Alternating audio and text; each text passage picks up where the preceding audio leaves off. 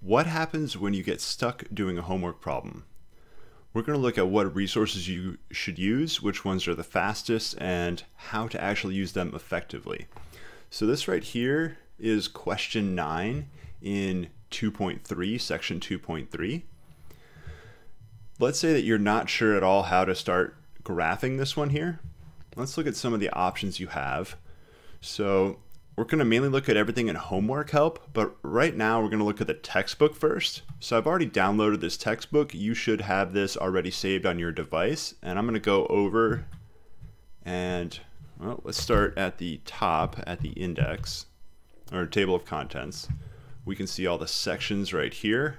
We knew this came from 2.3, so already I should be thinking what I need is in 2.3. There is another way to get to 2.3, so I could click on this, but let's go to the index because sometimes you may not be sure what section a question comes from. So I'm going to the very last page in this book, and I'm going to start scrolling up, and I'm going to look for quadratic. I'm not great at alphabetical order, so I'm looking for the PLMNOPQ, quadratic, not regression, quadratic function. All right, so I see a bunch of stuff around 188, 190 right here. So let's just click on 188 and look at that. It took us right where that table of contents would have taken us. This does look like the function that I was looking at a second ago. I'm going to go back and here we go, x squared plus 6x plus 8. I'm not going to focus on the actual answer to this question. I'm going to just focus on how to find information that will help us answer. Here are examples in your book, and these examples should be very similar to the homework questions. Hey, look at that, graph the function. Unfortunately, we don't have this nice factored form right here. So this solution would work for if I was in this form, but won't exactly work for the form that we're given. So what I'm going to do is find the next example. So I'm just going to start scrolling down. I'm looking for the word example. Here we go. Here's the next example, and look at this. So convert general to standard and then graph. Okay, so this right here will be a good place to start. We can figure out which of these two looks more similar. For my particular problem, this one looks more similar. All the examples are worked out in detail in your textbook.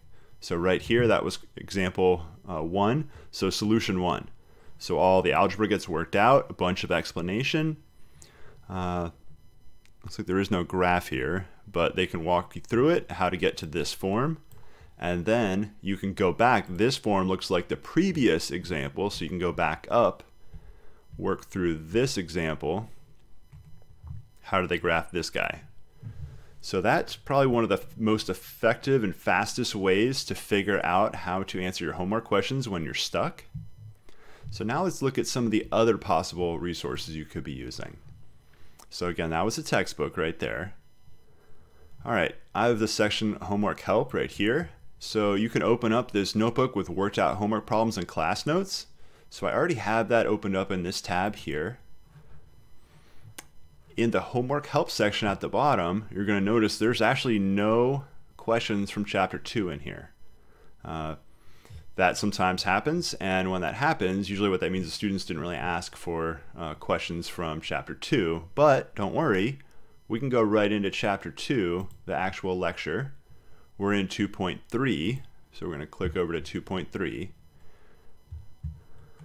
and we're going to start scrolling down, and here we see a bunch of algebra worked out. Here's how to get the vertex, y-intercept, x-intercept. Keep going. I should have examples. Those are labeled with EX in my notes. So here's one example right here. We find the y-intercept, x-intercept, vertex. I'm going to scroll out a little bit more. And there's also a graph right here. So that could be useful. We'll look at the next example right here. Maybe your problem looks more similar to this with a negative x squared. And we go through all the same steps and create a graph over there. And this last example is slightly different. I don't start with an equation, I start with some information about it. But you may see a question that's more similar to this. And then this can be your where you go to find more information. All right, that's the notebook right there. There's homework help videos, Now I have that already open up in another tab right here, and you're going to notice again there's nothing from chapter 2 in here. It goes straight from chapter 1 to chapter 3. So usually if there's something in this notebook, there's also going to be a video associated with it. You can go to the regular class lectures right here where I work through a bunch of the algebra and a bunch more algebra right here. So that could be useful if you're stuck on some of the algebra. All right, so that's the homework help videos. Zoom office hours, this is where you actually get to talk to me, and then I'll be doing a screen share and working through problems with you in real time. And if I'm not available, you can use NetTutor as well. This question came from, right here, homework 2.3. So the other place to ask and answer questions is in the question and answer forums right here, where you can ask me questions and I will respond, or your fellow classmates will respond. And that's another good place to find questions and answers.